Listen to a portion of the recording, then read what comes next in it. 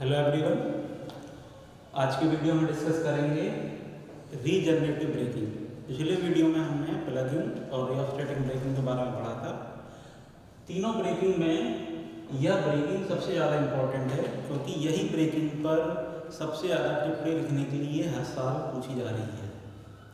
ऊपर वाली दोनों ब्रेकिंग में से अल्टरनेट होती रहती हैं, लेकिन ये वाली ब्रेकिंग कंपल्सरी हर बार आ रही है।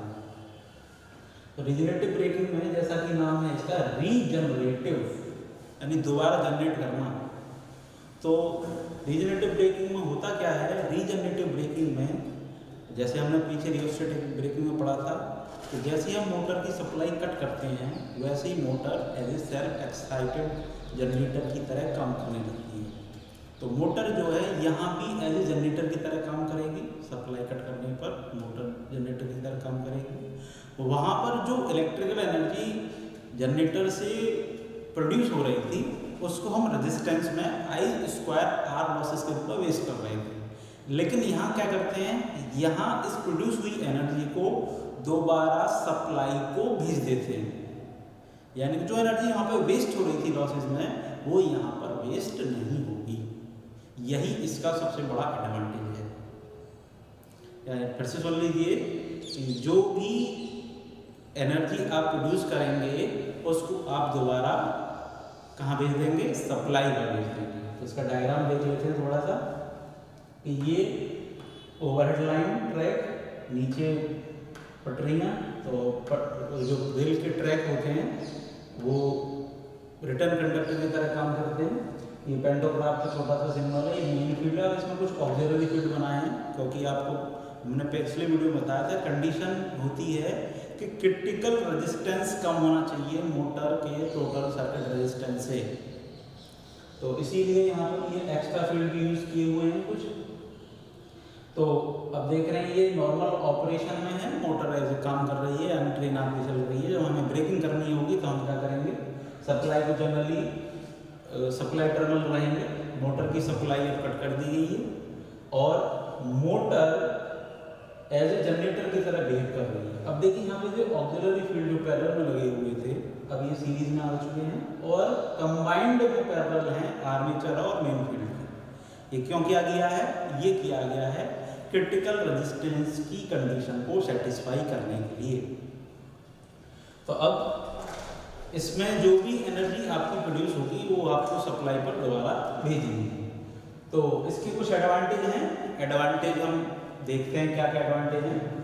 सबसे पहला तो एडवांटेज में यही हो गया कि आपकी जो एनर्जी प्रोड्यूस हो रही है जो पहले रियोस्टैटिक ब्रेकिंग में लॉसेस के रूप में जा रही थी वो वेस्ट नहीं होगी। यानी एनर्जी वेस्ट जो है आपका काफ़ी लो है। जब एनर्जी वेस्टेज कम है, आपका लॉसेस कम है, तो जाहिर सी बात है आपकी इसमें एफिशिएंसी इंक्रीज हो जाएगी। एफिशिएंसी इंक्रीज होने के साथ में एनर्जी क्योंकि हमारी कम खर्च हो रही है, ऑपरेटिंग कॉस्ट भी लो आती है।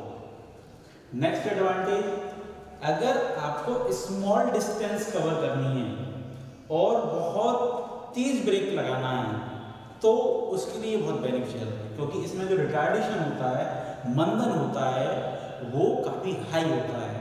दूसरे शब्दों में ब्रेक लगाने के बाद में रेलगाड़ी बहुत कम डिस्टेंस तय करेगी, यानी कि बहुत तेज ब्रेक लगेगी। नेक्स्ट है, इस ब्रेकिंग में आपके ब्रेक जो है वो कम घिसते हैं। इससे क्या होगा, इससे ब्रेक की लाइफ इंक्रीज हो जाएगी, आपका मेंटेनेंस कम करना पड़ेगा, ओवरऑल कॉस्ट में आपको एडवांटेज मिलेगा। देन है सेफ ऑपरेशन ऑफ ट्रेन, ये काफ़ी सेफ भी है।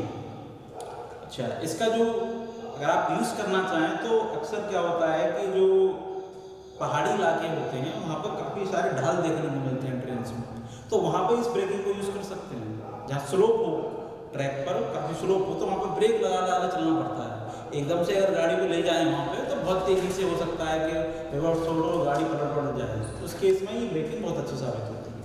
अच्छा, इसके अलावा कुछ डिसएडवांटेज नहीं है। इसके क्या डिसएडवांटेज है? नंबर 1 कि इसमें आपको कुछ एक्स्ट्रा इक्विपमेंट की ज़रूरत पड़ती है जिसकी वजह से इसकी इनिशियल कॉस्ट जो प्रारंभिक कीमत होती है काफ़ी ज़्यादा बढ़ जाती है। वहीं सब स्टेशन जो भी आप ऑपरेट कर रहे हैं, बार बार आप एनर्जी एज ए मोटर चल रही है तो एनर्जी ले रहा और ये जनरेटर करा तो एनर्जी उसमें प्रोड्यूस हो रही है, यानी कि एक तरीके से अनबैलेंसिंग टाइप सिस्टम हो रहा है, जिसकी वजह से सब स्टेशन को ऑपरेट करने में हमें डिफिकल्टी होती है। थर्ड है कि इसमें हम ही अपने एडवांटेज में देखा था कि ब्रेकिंग बहुत फास्ट होती है, लेकिन बिल्कुल जीरो स्पीड आप इसमें अटेन नहीं कर सकते हैं। तो इसके लिए हमें क्या करना पड़ेगा?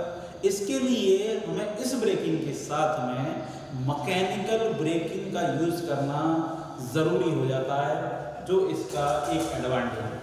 इसलिए जनरली इसको ऐसी जगह यूज़ करते हैं जहाँ पर बहुत ज़्यादा ढाल हो, बहुत ज़्यादा फास्ट ब्रेकिंग की ज़रूरत हो। That's all.